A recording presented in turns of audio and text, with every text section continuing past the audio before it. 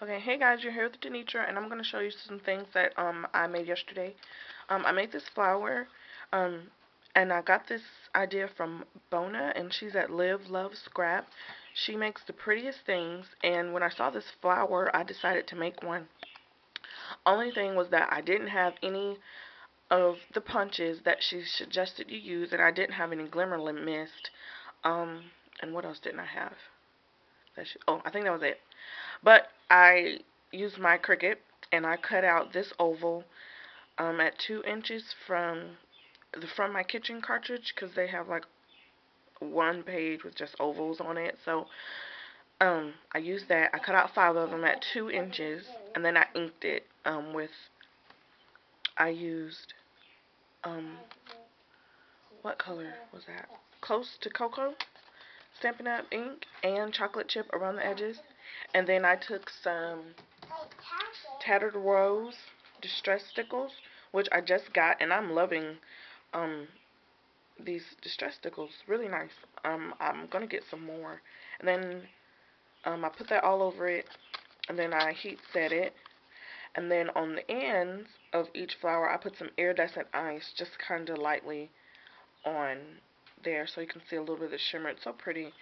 And then I took my a brad and put it in the middle, and I bent, the ovals like she did, but mine didn't bend as much. And then I put some crystal effects on the brad. So thank you, Bona, for this wonderful idea. I am hooked. I think I'm gonna make a few more of these in different colors. I hope you guys like this flower. It's really cute. Try it. So thanks, Bona, again for the inspiration for this. Um, and I made some tags using the Asian Artistry stamp set. It's a level 2 stamp set from Stampin' Up. And that's where the flower came from. And I just stamped it in close to cocoa, and then I watercolored it with my watercolor pencils and some ink. And it came out really cute.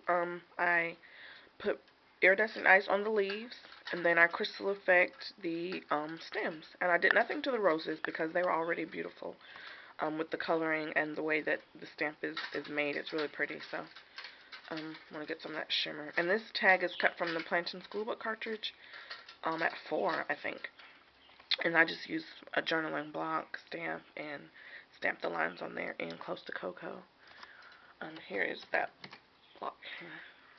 So, and then this one, same thing, except I used chocolate chip on the edge.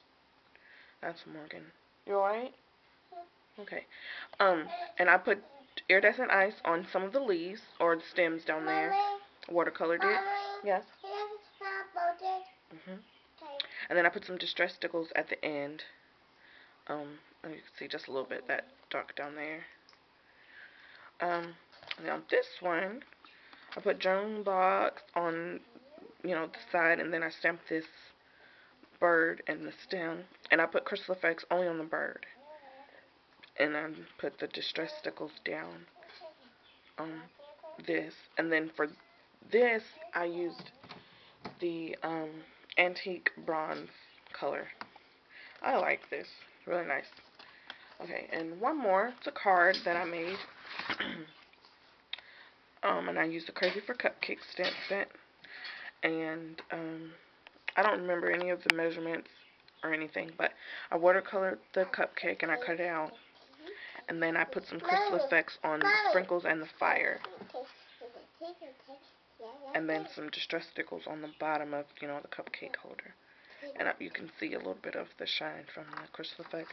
Then I put crystal effects on the buttons to make them really shimmery.